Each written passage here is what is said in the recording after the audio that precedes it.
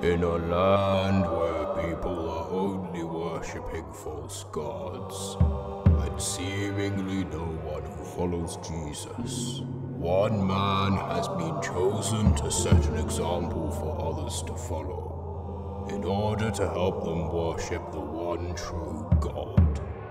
The man's name? Christian.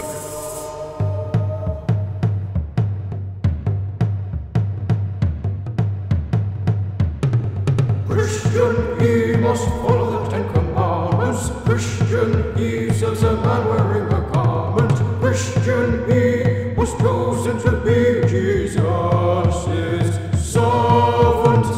Christian, he must follow the 10 Commandments. Christian, he serves a man wearing a garment. Christian, he was chosen to be Jesus' servant. Now Christian, he had failed to be faithful to him in the land of Skyrim. Now further back in time, but still in Tamriel, he's destined for a land named Cyrodiil. Christian, he must follow the 10 Commandments. Christian, he serves a man wearing a garment. Christian, he was chosen to be Jesus' servant. Christian! It seems like you guys can't get enough of this series, so we're back again with another entry. You should get the idea by this point, so let's just get straight into it. The commandments we need to abide by are as follows. Number 1, you shall have no other gods before me. Number 2, thou shalt not make unto thee any graven images. Number 3, thou shalt not take the name of the Lord thy God in vain. Number 4, remember the Sabbath day, and keep it holy. Number 5, honour your father and mother. Number 6, thou shalt not murder. Number 7, thou shalt not commit adultery. Number 8, thou shalt not steal. Number 9, thou shalt not bear false witness. And number 10, you shall not covet. I'm now going to translate these into some rules we need to follow, which will have the main rules that are mandatory for the challenge to be successful, and bonus rules that are optional. Some of the commandments are missing because they are impossible to break, and will be successfully followed in this challenge no matter what we do. Rule number 1 is don't be deliberately positively affected by anything linked to a false god. This means that we can't use things like magic, as magic was made by false gods. Now for rule number 2, I've thought very hard about what we're going to do in order to abide by the Sabbath day commandment. Originally, I made the Sabbath day on a Sunday, and many of you in the comments said that that was the wrong day and that the Sabbath day was actually Saturday. So in another video, I made the Sabbath day Saturday, and then many of you said that Saturday was wrong and the Sabbath day has been updated to Sunday. I'm sure one of you is right or wrong, and I'll let you guys decide that amongst yourselves. But I decided it's better to please none of you than just one of you. So rule number 2 is to rest for 24 hours on a Tuesday. Moving on from that, we have rule number 3, which is to not say anything that dishonors your father or mother. Rule number 4 is don't murder. Rule number 5 is don't sleep with a married person. Rule number 6 is don't steal by the game's logic, which means that if the game considers something to be stealing, we're going to go off that logic alone to consider something to be stealing. And lastly, rule number 7 is don't lie. Now it's time to move on to the bonus rules. Rule number 1 is don't be positively affected by anything linked to a false god, even if it's accidental. This means that even in scenarios where we didn't consciously choose to be affected this way, still counts as breaking this rule. The next bonus rule is don't kill. Now I know many of you don't like the fact that I've limited myself to killing, even though the actual translation says murder, but I feel like every attempt of this challenge would be easy otherwise.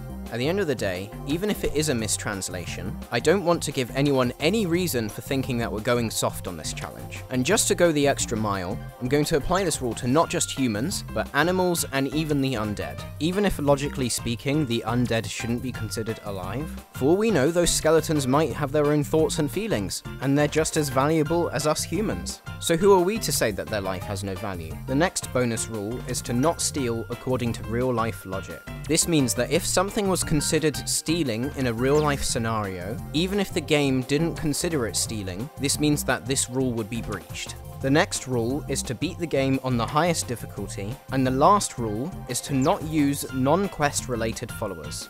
This means that if someone is following us as part of a quest, then we're allowed to use them to assist us, like getting them to kill enemies for us. But we're not allowed to go out of our way to recruit someone to follow us if we can possibly avoid it. Now that we've got that out of the way, let's do this thing. We start our adventure by, as is tradition, naming our character Christian and then choosing the Imperial class. We get called human trash by a godless heathen.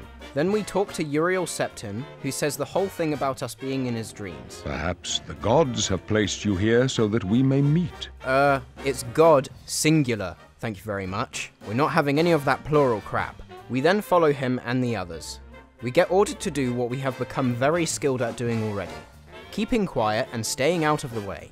They leave, and some rats come to attack us. I can't kill them, and need to figure out how to escape the room while they are killing me. The first conundrum we come into is that we have to steal a lockpick to open a door. Now, often I don't loot stuff in the world if I could otherwise avoid it, since it seems like a grey area as to whether or not it is stealing. However, in this case, we have no choice but to take the lockpick. So we already have to address this conundrum. When determining if something is theft when it comes to cases like looting off the ground or looting a dead body, under real-life law you generally have to make appropriate steps to find the owner. This means that I should consider it stealing if I cannot reasonably assume that the property is abandoned. We will analyse this on a case-by-case basis whenever we have to resort to looting something. In this case, the owner is already dead, and with all of their flesh being gone, it is reasonable to assume that no one entitled to the property has made any recent attempts to retrieve it. We can therefore make a reasonable judgment that the property has been abandoned and we are free to loot it. So I take everything. Due to being on the hardest difficulty, I have taken a lot of damage. Unfortunately, I cannot heal myself using spells, so I try to make a run for my life, but unfortunately get screwed over by a rat that's blocking a narrow tunnel. But that was also kind of my fault because I forgot what the jump button was. I eventually enter the next part of the caverns. I follow the tutorial to sneak past the goblin. I then run past some more goblins, but run into a problem where there is a goblin with a bow and arrow that always hits me. There's luckily a trap that I can trigger that will kill them. However, I am hesitant to do this. In Skyrim, I would let my enemies run into traps. But in this case, I have to trigger the trap, meaning I have to take direct action that leads to someone's death. So I don't want to do this if I can avoid it, because it would be strongly argued to be killing. However, no matter what I do, the goblin hits me every time. It would be better for me to load an older save and try to reach this section with a larger amount of health, but this might not be enough considering there will be many more goblins with bows and our health is in limited supply. In the end, I discover that this game seems to have a similar system to Fallout New Vegas, where if I save after moving a certain amount, then reload that save, the game has a bit of a grace period to prevent me from dying instantly. I use this trick, and the goblin thankfully misses his shot, allowing me to run onwards unscathed. We use the same trick to get past a goblin that shoots lightning, although they seemed to be less precise with their shots anyway. We then find the soldiers and the king again. We see them get attacked, but just watch as they deal with the enemies. I then discover some hidden dialogue that occurs if they haven't spotted me yet, and ends up just going into an endless loop of one of the soldiers begging the Emperor to leave, and the Emperor insisting on resting. Sire, we have to go now. Not yet. Let me rest a moment longer. Please, sire, we can't stay here. We have to go. Not yet. Let me rest a moment longer. Your Majesty, we need to keep moving. Not yet. Let me rest a moment longer. Not yet. Let me rest a moment longer. Let me rest a moment longer. Let me rest a moment longer. Please, sire. Let me rest. We have a bit of a conundrum when he asks me if I know about the 9 divines.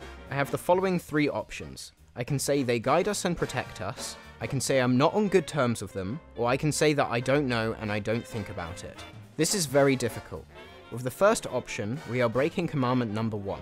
If we pick the third option, we are breaking commandment number 9, since we are lying. Saying that we don't know is one thing, but because we're saying we don't think about it, that means we are lying because it would mean that we don't think about a higher power at all, which is false. In the end, I come to the conclusion that the second option is just about acceptable. You could argue that by acknowledging the gods exist, you are committing a heresy. However, the Bible repeatedly refers to false gods. It is therefore possible to talk about gods without actually acknowledging that they exist. So we choose the second option. We are now forced to pick a sign that will give us benefits.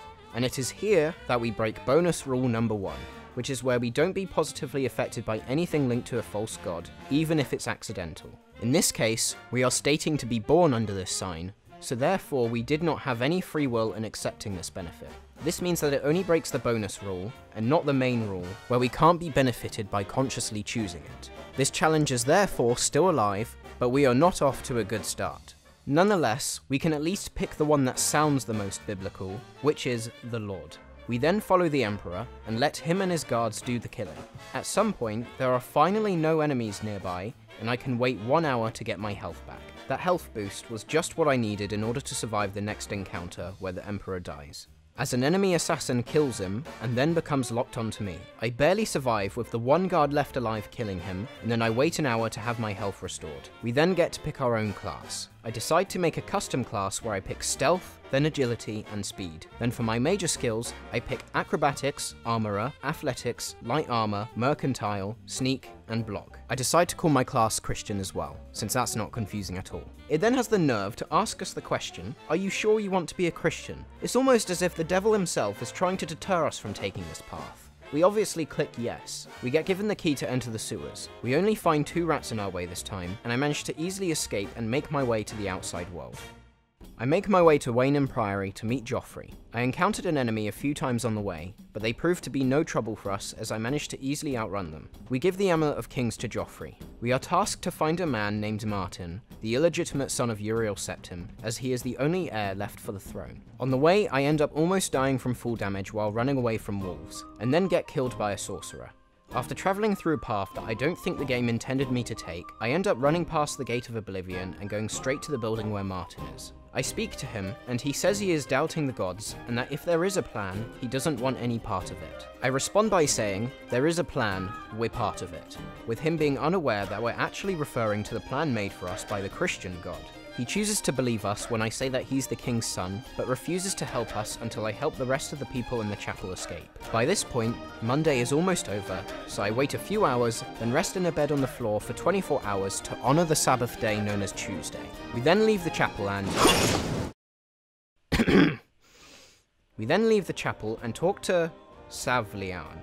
Just a fair warning, guys. In my Fallout New Vegas run, I butchered a lot of names, and I'm probably going to do the same in this run, so you might want to prepare yourselves. Because I'm not going to apologize for it. We tell him that we can help, and he gives us the quest to shut the gate. We head to the Oblivion gate and go in. After entering the gate, I find that there are 3 enemies that are taking on 1 guard. In order to get through this with less trouble, I felt like it was important to have him follow me. And my hunch turns out to be correct, as he ends up being essential later where the challenge would have otherwise been impossible without him. After many reload attempts, I finally managed to get 1 attempt where he successfully takes on all 3 of the enemies. This was after I managed to distract most of the fire from the enemies, so only 1 was attacking him at a time. When he says that he's getting out of here, I say that I need his help, and he agrees. Many of you argued in my Skyrim video that by getting someone to follow me and do all of the killing, even though technically I'm not killing anyone, it is just as bad. This is a valid point, and to that I respond with, get lost, Pooh-Face. I'm going to beat this challenge with whatever technicalities I can use. We make our way to the tower, and whenever the soldier takes out an enemy, I rest for an hour so his health goes back to full. When we reach the gate of the tower, we run into a problem where we can't rest before going in because there are enemies nearby. When I tried running back the way we came, he would keep running towards enemies that were on alternate paths. In the end, I told him to wait by the entrance. The game was being stupid, and I ended up having to run all the way back to the Oblivion gate before it would let me wait. I wait an hour, but come back to find that he was killed by a nearby enemy. I end up loading an older save and try my luck with the tower. We enter, and there are already 2 enemies inside. But after sneaking into the next room by myself after telling the guard to wait, I find that I can wait and heal. The problem is that the guard doesn't heal with me. I'm guessing he either has to follow me, or be in the same room as me. Another problem is if I try to sneak into the room with him, he gets alerted to the other enemies, which means that I travel to the next room without him. I then manage to get him stuck in an inconvenient spot and run to the door before he can get close to the enemies, and he travels through with me. But since I alert the enemies, this leads to us getting attacked and unable to heal. Eventually, I have 1 attempt where I get him stuck in an inconvenient spot and sneak over to the door. As I am reaching the door, I hear the sound of him drawing his sword and ready to attack, but luckily I go through the door and hear the sound of him sheathing his sword, and I see that he made it into the other room with me. With the enemies not being alerted to us, I am able to wait and heal us both. I continue this strategy until we reach a room where there is a captive prisoner, and the soldier kills the keeper that's there. and I am forced to loot his body for the Sigil Keep key. This means that the soldier is the only thing allowing us to complete this quest, as he kills on our behalf, which prevents us from breaking rule number 2. It would have arguably been murder too, since we came to him, he didn't come to us, so we couldn't argue self-defense. Despite us being spared of this, we now have another problem where looting the body comes in. Since this property belongs to the enemy, and he had to be killed to get it, by taking the key, I am guilty of stealing according to real-life rules. Now, some of you might find some way to justify this as okay in the comments, but unfortunately, I have to consider this a breach of bonus rule number 3, and I have no other alternative but to take the key, because as far as I know, there is no way to continue the main story otherwise. We make our way to the area where we have to close the gate. Again, we have to do a mix of me luring the enemies and him killing them with just enough health to spare, then running to a safe area we can both heal, then rinse and repeat. Unfortunately, I found that both the enemy and friendly NPCs were a little on the stupid side. When we reach the final room, I find out there are way too many enemies in one area for him to take on. And since I came this far with the soldier, I thought I might as well try and save him, even if I don't need him anymore. In the end, after a few attempts, I managed to rush straight to the sigil stone and grab it. I then jumped about, avoiding any damage possible, and I ended up being transported to Kvatch with a tiny bit of health to spare. After leaving the gate, I found that the soldier following me also survived. I talked to Cyrodiil, and he asks me to accompany him as they take over the city. I agree, and I draw the fire of the enemies and bait them into attacking me to minimize the amount of damage they do to the soldiers while the soldiers kill them. We enter the chapel, and everyone safely evacuates. We're asked to join Cyrodiil in taking over the castle. This is optional, and not part of the main quest. We aren't given the option to respond, but we never say yes, so we're able to leave without committing a lie. I speak to Martin, and he agrees to come with me to Wayne Priory. We arrive to find the place attacked. I run from some enemies to find Joffrey in the tower, and since we're in such a small area, I can't easily run around and avoid getting killed. So I immediately go into sneak mode the moment I enter, and let the two enemies attack Joffrey, to which he successfully beats them both. We then go to where the Amulet of Kings is hidden, and discover that it's been taken. Joffrey then tells me to get Martin safely to Cloudruler Temple. I get gifted a horse that becomes my property, then start travelling by horseback, get sick of riding the horse, and parkour the rest of the way. I arrive, but they don't arrive with me, so I have to fast travel away, then back to Cloudruler Temple for them to arrive with me. The Blades accept Martin to be their future emperor. I am then tasked to get the Amulet of Kings. I speak to Joffrey, and he asks me to join the Blades. Since I won't do any quests for them, I turn the offer down. He then tells me to contact Boris in order to make a start when it comes to finding the amulet. I go to meet him, but he is currently being watched. He tells me to sit down, and then when he leaves, follow the guy that tries to follow him. Boris gets attacked, but I just watch, and Boris manages to deal with him just fine. Unfortunately, I am forced once again to steal according to real-life rules, since I have to take the book on the Mythic Dawn from his corpse and present it to Boris. He tells me to present it to Tarmina at the Arcane University. She tells me the book is in 4 volumes. She gives me the second volume, so I now have 2, and directs me to a bookstore named Fintius to get volume 3. I ask him for the book, to which he says that someone else has already reserved it. I use persuasion to improve my relationship with him, but unfortunately I need his disposition to go up to 80 in order to get him to sell me the book, and I can only go up to 55 until I resort to bribery. Couple that with the fact that I don't even have the money to buy the book with, even if I could persuade him.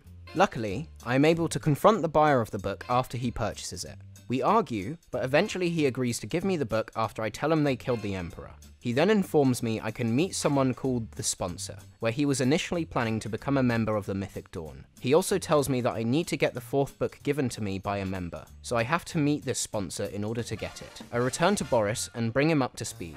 We then follow him to the sewers. I let him take care of any enemies we encounter on the way. At one point there was a really bizarre interaction where he walks up to an enemy crab, but stares at it for a solid 30 seconds, before realizing it's actually an enemy and killing it. I later end up waiting in order to heal us both, only to find that he's run ahead and left me behind, so I have to run past some enemies to catch up, which I do without too much trouble. We now reach the section where we meet up with the Mythic Dawn, and we have a challenge ahead of us. It is possible for Boris to die here. Trying to save his life is inherently the right thing to do, but we also need him to kill at least 1 Mythic Dawn member, so I can take the 4th volume of the book off their corpse. We've already broken the bonus rule when it comes to stealing, but if I had to resort to pickpocketing, it means that I'd also be stealing by the game's own logic. Either way, Keeping Boris alive long enough to take the book is necessary. Preventing his death altogether would be a nice bonus. In my first attempt, I choose to say that I'll cover him. This does not work out, and I found that only on one of the attempts, he managed to barely kill the guy that had the book, and he died at the same time. I grabbed the book, but died straight after. Every other attempt, he died before killing even one. When I choose to be the one that attends the meeting instead, Boris blows his cover straight away. However, I feel like he does better this time round, as he often manages to instantly kill one member before they have a chance to react. However, he always dies before being able to kill a second, no matter what I do. From here, I have two choices. One is to let Boris kill the member with the book and leave him for dead, or lower the difficulty so that he lives and I break one of the bonus rules. Since I don't break any rules for letting Boris die, I have to choose that over breaking the bonus rule, which means that unfortunately, I have no choice but to let Boris meet his end. Except I have one more trick up my sleeve. I decided to experiment with the save system. As I told you before, I used it in Fallout New Vegas to keep my character alive, and did the same thing at the start of this run of Oblivion. So I thought I'd try and see how it affects NPCs. In the end, what I did was let Boris kill that soldier at the start. I then saved, and would put myself in a vulnerable position so that at least one of the soldiers would be focused on me, then reload that save so I had a brief period of invincibility. I noticed that the way they fight doesn't always turn out the same way, and when I load a save, sometimes one opponent would hit first, and sometimes the other. So what I would do is save on an attempt where Boris hits first, and then reload that save so that he continues to do a good job of hitting his opponents. I didn't do this for every turn, as it took too long, and I also had to focus on not getting killed. No matter what I did, it seemed like Boris would always lose to his opponent. However, on one attempt, Boris actually wins his fight and successfully manages to kill two people. Earlier, the opponent that chased me fell down to the ground level instead of taking the stairs, which caused him to take some damage. After saving and reloading the save that Boris succeeded, to my surprise, he actually manages to defeat that final member on his first try. So after a painful amount of trial and error, all three members of the Mythic Dawn get killed, the difficulty stays at the hardest level, and Boris doesn't have to die. I take the fourth volume, and once again we obviously break the bonus rule of stealing according to real life rules. I then return to Talmina, and she tells us to wait a day and then return to her. So I leave, wait for 24 hours, then come back. She gives us an update, and we have to wait another 24 hours. She then tells us to go to Green Emperor Way by the Imperial Tower and see what happens during midday. We do this, and we get a map of Cyrodiil to appear on a gravestone with the location of the Mythic Dawn's shrine. I make my way there and go inside a cavern, and I meet a doorkeeper who lets me in after I use the secret phrase. When I get asked for my possessions, I have to choose to either give over my possessions or blow my cover. Blowing my cover seems like the better choice. This is because if I hand them over, I have to kill them to get them back. If I give my possessions, I would get attacked anyway, as they would ask me to kill someone, and I have no choice but to avoid lying by saying I won't do that. So having my possessions on me is better so that I have more armor. In the end, I actually manage to delay when they decide to attack me by avoiding the conversation altogether.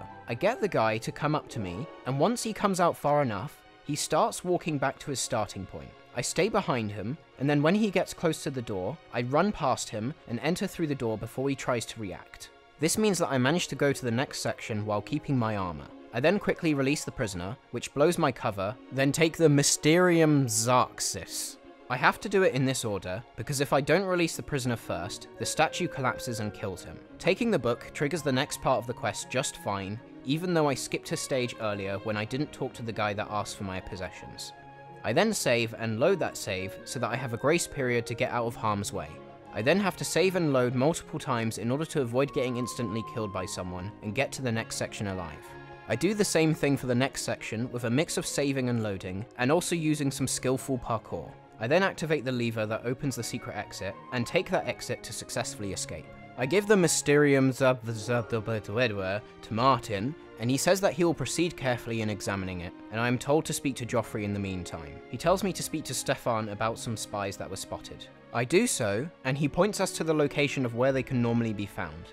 I go to the location of where the spy is, and wait until she appears. A problem occurs where I have to kill her in order for the quest to continue. Instead, I get her to follow me all the way up to Cloud Ruler Temple, to which the guards respond by killing her for me. Tuesday comes around, and since I am not a Blades member, I can't sleep in the nearby beds, so I have to travel to the abandoned shack in the Imperial City waterfront and sleep there. I then level up to level 2, and increase my speed, agility, and endurance. I want to minimize the amount I level up as much as possible, as enemies get stronger alongside me, and friendly NPCs will have a harder time against them. So if I end up taking too long to do things and have to rest on Tuesdays often, the game is going to get harder for me, as I will keep leveling up. I can continue the next part of the quest, which is to speak to Captain Bird about other spies and locating their base. He gives me authorization to search the house of the spy I previously encountered. I have to break in using a lockpick, but we have permission to do this, so we're not doing anything wrong. I then use lockpicking to get into the hidden trapdoor in her room, which leads to the basement. I accidentally went into the cavern that the next door led to, thinking that was the way to go. Then an enemy spy spotted me. I went back and found the orders that were hidden in the basement. I then leave the house, and the spy follows me, and Jorek the Outcast pummels her to death like a hero. He actually got killed by her the first time round, but on the second attempt, she just stood there and took it. After her death, the quest updates again to say that I can report to Joffrey that both spies are dead, so I do so. He tells me that I can report back to Martin as he's made progress studying the book I gave him earlier. I go to speak to him, and the quest instructs me to acquire a Daedric artifact. I read a book in order to find out the location of one. This one isn't mandatory to do, which is a good thing as it requires us to give an offering to the Shrine of Azura, which is something I can't do because it breaks the first commandment. However, we then run into another problem, where the majority of the artifacts require giving an offering to a Daedric shrine. Out of the 15 possible artifacts available, only 3 of them don't require an offering. One of which I accidentally blocked myself off from because I had too much personality, as this one requires 20 personality or less. This leaves us with 2 artifacts that we can get. One is the skeleton key, and the other is the spellbreaker. The skeleton key is one that's not a very good idea, because it requires us to retrieve something for the god of that shrine, so this will also arguably break the first commandment. Spellbreaker is probably the only Daedric artifact that we can get away with taking. This is because he wants us to save some of his followers that have their souls trapped by a Daedric prince. Since we're essentially saving their lives, this is something that we would be morally obligated to do regardless of if we were asked to. So this is something that we can do for the sake of doing the right thing, and not to please the false god. We also won't actually be using the artifact for ourselves when we retrieve it, so we're not letting anything from the false gods positively affect us either. However, we now have another problem. We have to be at least a level 10 to do this quest. This means that I have to completely disregard my previous statement about leveling as little as possible, because I am literally blocked off continuing the quest if I don't level up enough. This likely means that friendly NPCs would have a harder time killing enemies. Nonetheless, I proceed to load an older save from before I leveled up for the first time, and perform a well-known glitch where it involves me sleeping on that save, loading my current save, and then the level up screen appears for the save I just loaded. I can then save and rinse and repeat until I reach level 10. I end up increasing my agility, speed, and endurance with a little bit of personality. Then make my way to a shrine that belongs to a Daedra named Periite. I arrive at the shrine to find that a bunch of people are standing still and stated to be unconscious whenever I interact with them. Walking near to the shrine triggers the quest. The shrine talks to us and tells us to go to Oblivion to retrieve all their souls back. I then interact with him again so that I can be transported to Oblivion. Grabbing all the souls wasn't as hard as I anticipated. Even though there were a fair amount of enemies, there was a lot of terrain that I could use to jump on top of and make sure that I am not able to be reached by them. I collect all the souls of his followers and then return using the portal. I then talk to the shrine again and he gives me the artifact. I can then return to Martin with the Daedric artifact and continue the main quest. I give the artifact to him, then get told to talk to Joffrey. He tells me to speak to Captain Bird about an Oblivion gate. He asks me to help him close it. I enter the gate, and this time round, I get to have the captain accompany me and 2 other soldiers. The captain is essential and can't die, but I also want to try and keep the other 2 soldiers alive. My strategy is the same as the last Oblivion gate. Let them do the killing for me, and wait whenever there aren't any enemies nearby so that they can heal. I was surprised to find that this was actually quite easy. Since there were 3 of them, they were able to take out any enemies in the way quite easily. I also had to use my lockpicking skills on a door in order to reach the chamber. This was so that I could avoid looting a key off a keeper and prevent myself from breaking the bonus rule, even if it's one I've already broken before. I then run straight to the sigil stone, and then leave to find that both of the soldiers are accompanying me alongside the captain, meaning that everyone survived. I report my success to Joffrey, and he suggests that I gather allies to help defend from an attack by the Mythic Dawn. I decide not to do this for now, but may come back to it if I find that it's necessary in order to beat the final quest. For now, I just go to speak to Martin as instructed by Joffrey about the second item he needs for the ritual. After he speaks to me about it, He tells me to speak to Joffrey so that he can elaborate on it further. He tells me to go to the Shrine of Tiber Septim and retrieve his armor. I make my way to the catacombs using some parkour techniques and avoiding enemies on the way, and I enter so that I can search for the Shrine of Tiber Septim. I end up having to save and load a lot to avoid getting killed by the enemies in the catacombs. I eventually manage to find the shrine and have to remove the enchantment blocking me from entering. It is here that I realize that there are 4 undead blade members that I have to kill in order to dispel the enchantment, one of which I already passed. So sadly, I now have no choice at this point but to break bonus rule number 5 and probably the main rule number 6 as well, as there is no way for me to get rid of them without killing them myself. And it would be considered murder since I came to them and they didn't come to me. So this is where the challenge fails, because there's no way around this. Except, there sort of was. With the ghosts, they use magic spells that are quite slow to hit their target, and can be dodged without too much trouble, and if I lined it up just right, it would hit an enemy that was in their way. This method didn't go too far though, because I couldn't consistently circle back to the same spot, as the skeleton's attack was becoming way too hard to dodge with the ridiculous hitboxes. However, this method does become essential later. In the end, I got him to chase me fairly far, and hoped that the ghosts on the way would accidentally hit him and not me. I was then planning to use the stairs and jump down the side when he comes up. It was here, however, that I made an absolutely beautiful discovery. See, just to the left of the stairs was a trap that was triggered upon being stepped on. As long as I move close enough to the stairs, the enemy will attempt to go up the stairs to try and pursue me, as that's where I am the closest to hit, and I just need to simply move left when I want him to run into the trap, and then move right when I want him to back away. I did this over and over until finally the first skeleton was defeated, and I spoke to the Ghost of the Blade member, which allowed me to do the next part of the quest. I then make my way back and try to find one of the other Blade members while simultaneously avoiding getting killed by one of the ghost enemies. I had to save and reload quite a lot in order to get past them without dying, but that was only the beginning of this torture. I now had to lure all of the other skeletons and make them follow me all the way to where the trap was, by exploiting the save and reload glitch to its full potential in order to get that far without being killed, while making sure the skeleton is still following me. In the end, I found that the best strategy was not to pull off some fancy schmancy dodging techniques, but instead just move a small distance, save, reload that save, and repeat. There was one problem, however. When I went through the door to the room I came from, I saw in horror that the ghosts would follow me, but not the skeleton.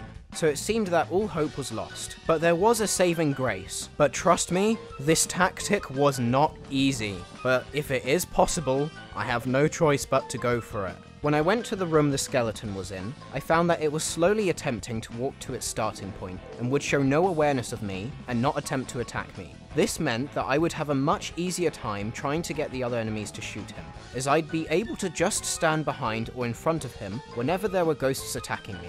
I am also able to push him enough so that he barely moves, and I can keep him in the same spot while the same enemies shoot in my direction. The damage he took, however, was so little. Eventually, he gets stuck on a rock that's in front of him. This made things easier, but it was taking so long to get the ghosts to do enough damage to kill him.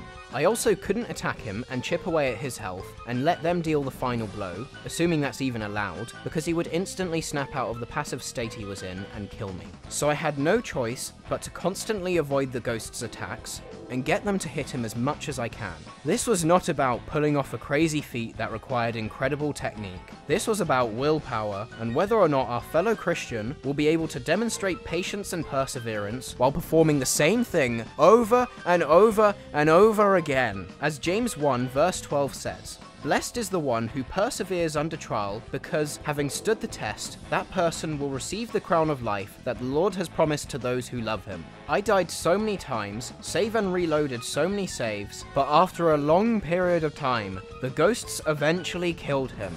But this was far from over, as there was still 2 more to deal with.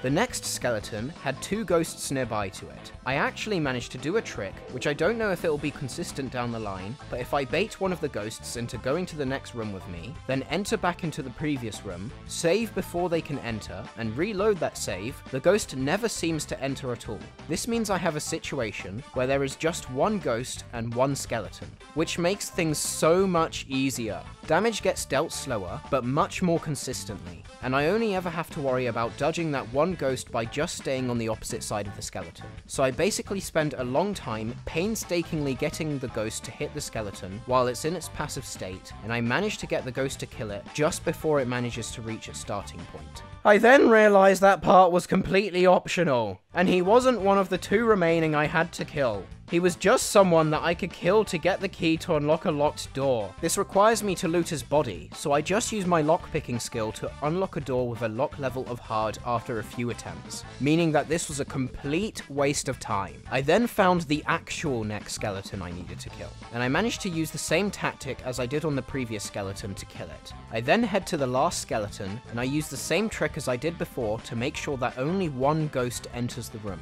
I then get him in his passive mode like the previous ones, but in this case, there's a bit of a problem where he gets aggressive quicker since his starting point is very near to the door. So I have to repeat a pattern where I leave the room once he gets aggressive and then return afterwards. The ghost tends to linger at the top or bottom of the stairs and doesn't go near the door, and the same happens when more ghosts come. This means that I can just bait the skeleton to the door, leave, then come back, without having to worry too much about the ghosts going into a position that I don't want them to. Eventually, I finally managed to get the last skeleton killed without killing them myself, and I managed to do it without having to resort to recruiting a follower. I then arrive back at the room where the enchantment is, instantly save and reload so no enemies follow me in, and I am finally allowed to wait an hour and let my health recharge. The ghosts then dispel the enchantment, and I can at last go through. At long last, I managed to retrieve the armor of Tiber Septim. I leave the catacombs, run out of sight from enemies so I can fast travel, and return to Martin at Cloud Ruler Temple and give him the armor. He then tells me about the third item needed, which is a Great Welkin Stone, and he tells me to travel to Miss Karkand to retrieve it. I enter that place and get to the area where I have to do a puzzle. This ended up being a pain to do because I couldn't kill any of the enemies, so I had to figure out the puzzle while constantly being chased. I managed to escape with barely any health, enter the next room, and use the save and loading trick so that they won't follow me through, and then I waited an hour to get my health back. I then managed to do the same with the next puzzle, and then heal the same way when I enter the next room. I then run past some enemies, and managed to grab the Great Welkin Stone. I then have to use my lockpicking skills to escape the King of Miss Karkand, who tries to kill me, as I otherwise have to kill him to grab the key to escape. Sadly though, since this is a very hard lock, it took me many attempts.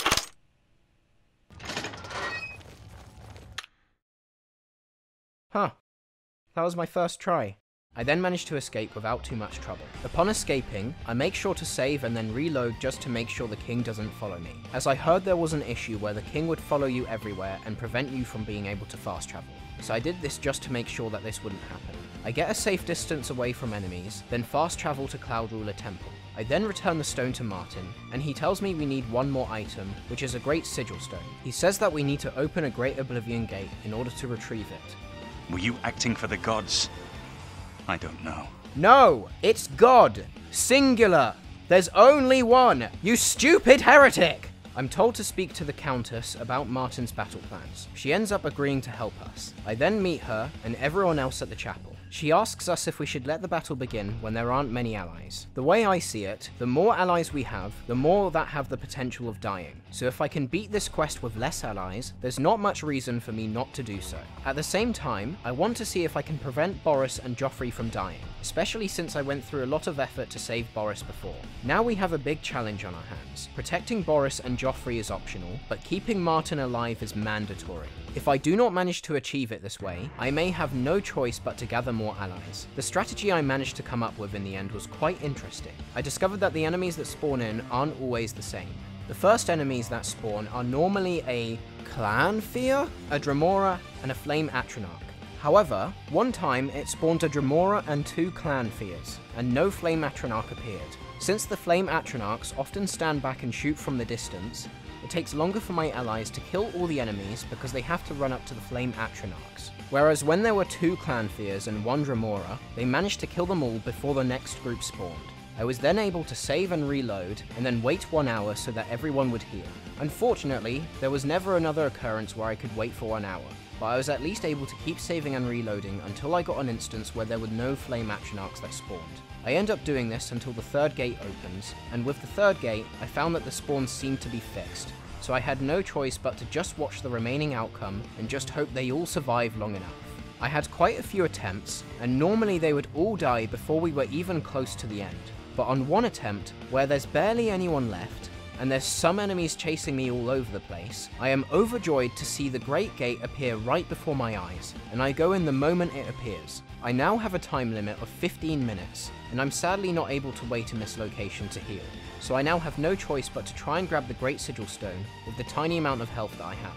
The good news is that I'm pretty sure it's 15 minutes no matter what state you leave the enemies in. So for all we know, Martin could be completely fending for himself, and yet I still have the same amount of time regardless. If anyone other than Martin is still left alive, I believe that the more time I take to grab the stone, the less chance there is of anyone else surviving. So I basically need to move as fast as I possibly can.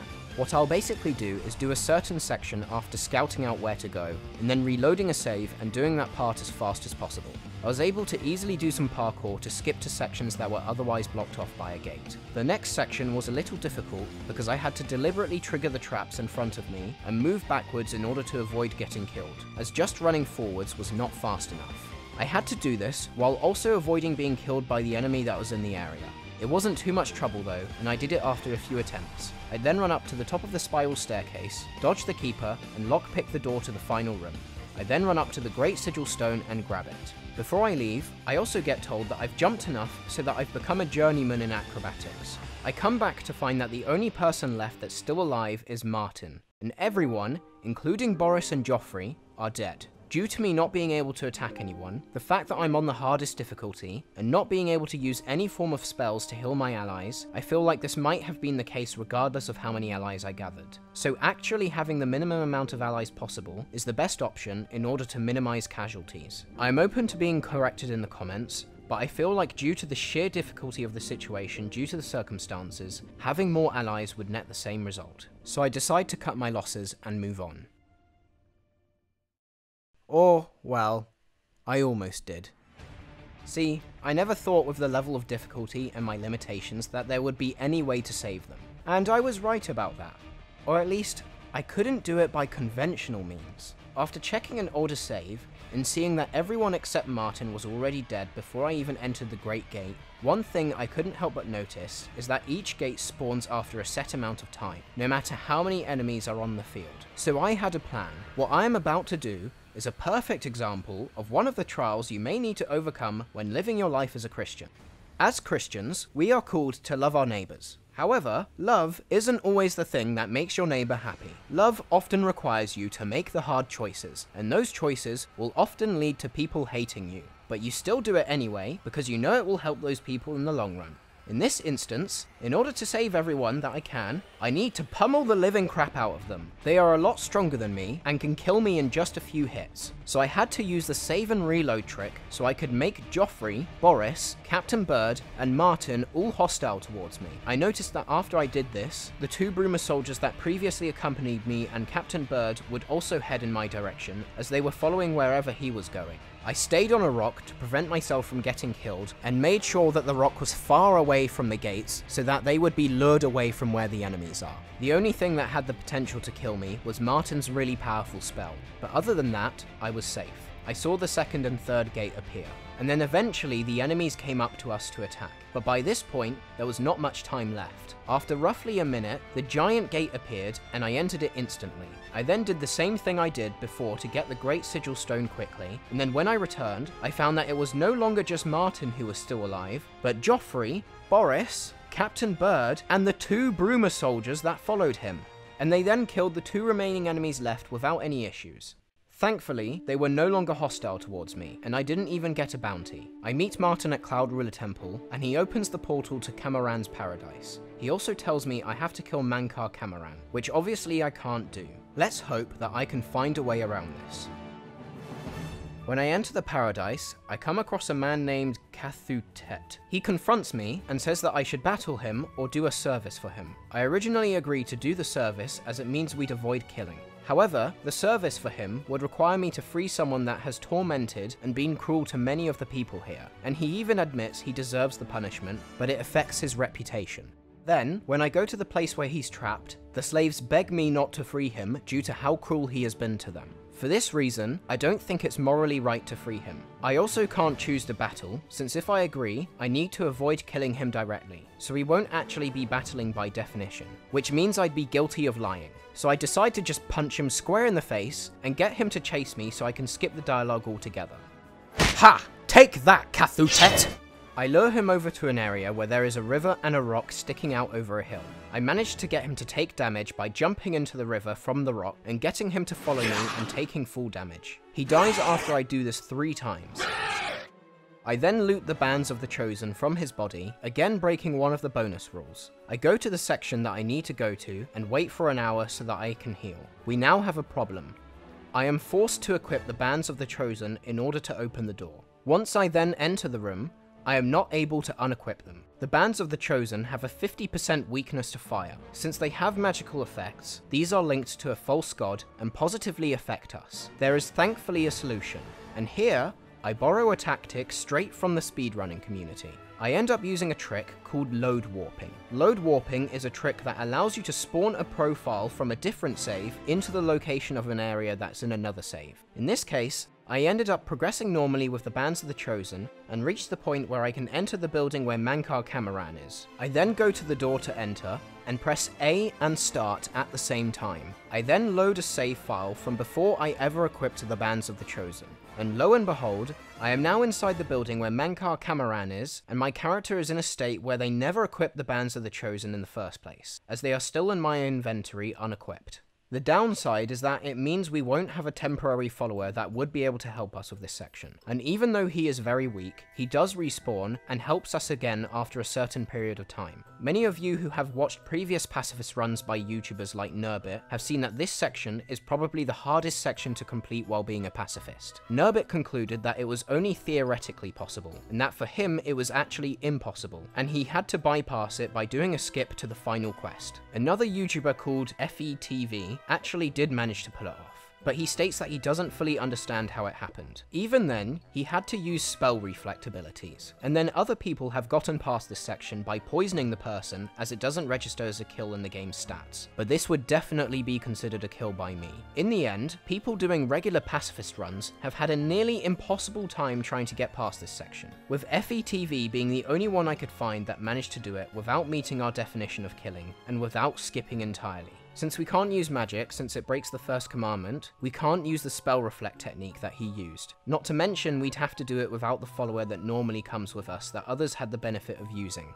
If we wanted to do the skip, that would also require the use of magic, since it requires the use of scrolls. With no one managing to come up with a viable strategy that doesn't use magic, it's safe to say that this section is impossible to do without killing. Now you just hold on 1 second, because this isn't over just yet. For you see, there was an accidental discovery I made, which was caused specifically by the load warping trick that was necessary for the survival of our run. First things first, when I go out to Mankar Camoran, he doesn't try to initiate a dialogue with me. Nothing actually happens until I talk to him, and then he attacks me like normal. Then, his 2 children didn't enter the room immediately. It was quite far into the battle that his children eventually entered. But while he's attacking me, they don't do anything. They just stand there and do nothing. Unfortunately, if I then try to attack him, again assuming that it's allowed, the quest updates to the correct stage, and they then join the fight and try to kill me. Okay, so that's all well and good, but how exactly am I supposed to kill him? Well, Mankar loves to summon flame atronachs, which is precisely what ends up being his downfall. By this point, I've had plenty of practice in getting enemies to shoot other enemies that I need to get killed. Although Mankar is very strong, if I stay close to him but not too close, he will often try to initiate hand-to-hand combat instead of casting deadly spells that kill me in one hit. After a while, his flame atronach disappears, and he doesn't always cast a new one, but I found that if I save and then reload, there's roughly a 20 to 30% chance that he will spawn a new one. Later in the fight, I found some weird behavior where his son, Raven Camoran, decides to join the fight. This has either ended up being really annoying or quite helpful. His fighting style tends to be getting up close and hitting you with a sword, but if you are a certain distance away, he will sometimes hang back and cast some lightning spells instead. So when this happens, I would try to bait him into casting the lightning spell and hope it will land on Mankar. Then save and reload after a successful attempt and do it again. It's not so bad even if Mankar spawns a flame atronach. because both of the attacks are pretty easy to dodge. The key thing here is that I still don't have to deal with all 3 of them at once. If I get the scenario where he's coming after me with a sword, I would reload an older save and keep trying to run into a better spot where he would then cast spells more. This has often allowed me to get hits on Mankar quite consistently. At some point, Mankar got struck by Raven, and for some reason, Raven died. I don't fully understand what causes this, but there is something that causes damage to them. I don't know if they drain their health to gain more power, or if striking their father causes them damage. Either way, he died, then after a while respawned and was back to ignoring us. Then at some point he'd join in again. This happened quite a few times. Might be thinking that this would still be impossible because of how Mankar tends to heal when his health is low.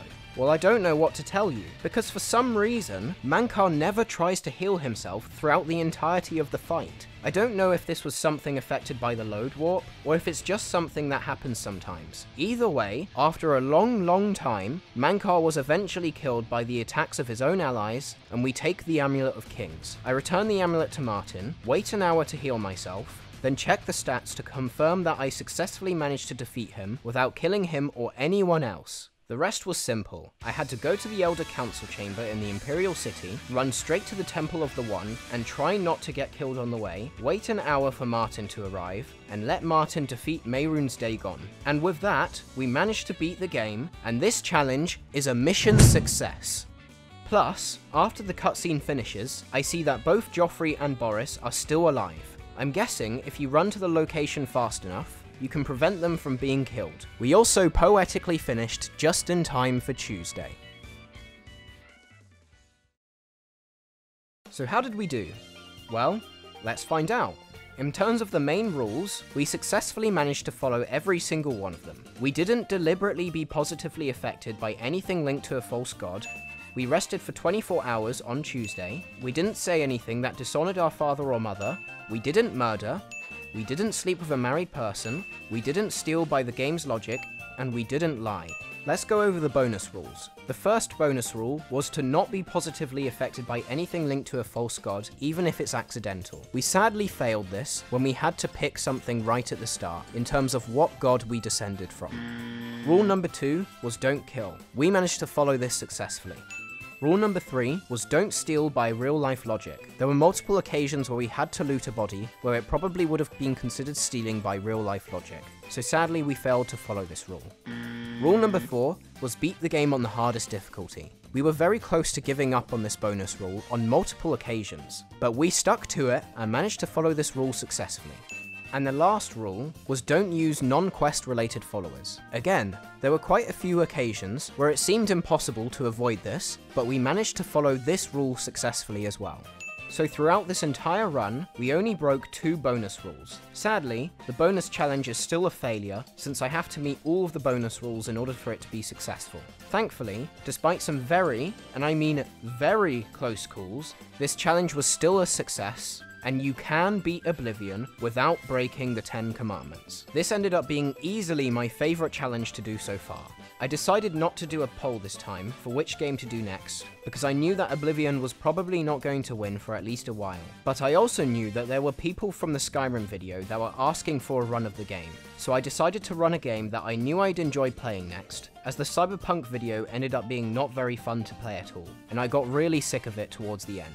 This game was an absolute blast though. It felt like there were so many sections that had seemingly unsolvable problems that were able to be tackled and exploited in crazy and bizarre ways due to the weird ways in which Oblivion's mechanics work. Now don't get me wrong, there were quite a few sections that made me want to rip my hair out. But overall, I'm really glad that I got to do this video, and I hope you guys enjoyed watching it as much as I enjoyed making it. If you did enjoy it, please give the video a thumbs up, and if you want to see more stuff like this, please click that subscribe button and also hit that notification bell. If you also want to support me financially, you can choose to become a Patreon supporter, where I post updates on some animation stuff that I'm working on. It's completely optional, however. Big thank you to Haya, Ziggy, and Christopher Feemster for supporting me on my Patreon page. It really does mean the world to me. Anyway, thank you so much for watching, and peace out.